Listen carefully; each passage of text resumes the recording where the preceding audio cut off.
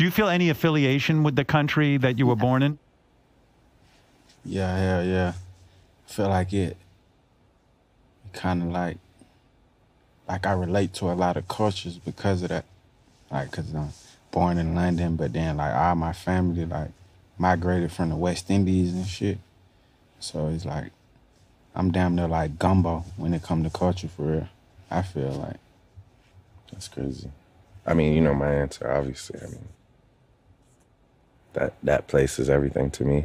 Bro, I might be the greatest rapper from my country too, though. Yo, you know a lot of people say that, right? Oh, God. You know a lot of people are like, yo, you're like the pride of London and shit. Like, oh, God. real, that's why, like that London, that O2 night, like that has to happen. Oh, God. That's gonna be some different, that's like some real homecoming shit. Yeah, oh, God. I'm excited for that.